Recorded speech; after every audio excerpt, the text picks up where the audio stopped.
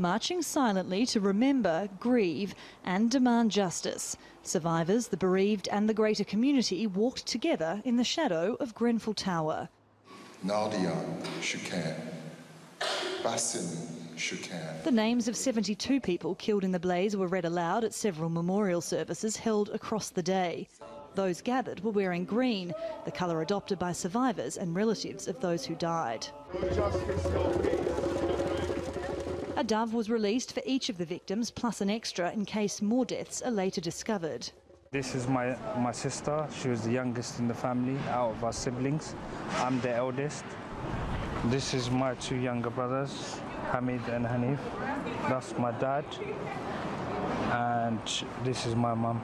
For Mohammed Hakim, who lost 5 members of his family in the blaze, the past year has been unbearable. It's been extremely painful and extremely difficult for me because from having a family to not having a family at all and being orphaned by the fire as well, it's been extremely hard and painful.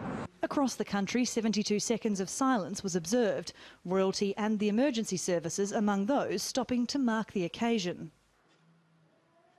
This anniversary is a day many had been dreading. It brings back so many painful memories. But as you can see from these signs here behind me, the community is also still angry. Many believe authorities ignored them before the fire and abandoned them after it. Grenfell Tower was home to many social housing tenants. 12 months on from the fire, more than half the survivors are still waiting for a permanent home. Some are in temporary accommodation, the rest still living in hotels. This was the worst domestic fire in the UK since World War II, and the outpouring of grief on the streets 1 year on shows this is not just about individual trauma. This is clearly a community shattered by tragedy. Sarah Morice, TRT World, London.